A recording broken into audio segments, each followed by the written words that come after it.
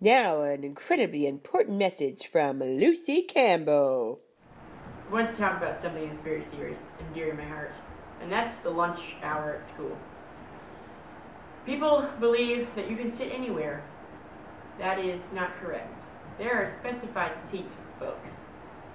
I sit in the band section, therefore, I sit alone. And I'm okay with that. Because just because I'm the only gosh darn band member doesn't mean that I don't deserve an entire table. Alright? I'm tired of getting pushed out, and I'm tired of it. And I'm taking over the whole table next week. I'm going to build, here's an idea, I'm going to build people. I'm going to build people, and they're going to be holding instruments, and then they won't be able to take us out of the table. Take that, Poetry Club!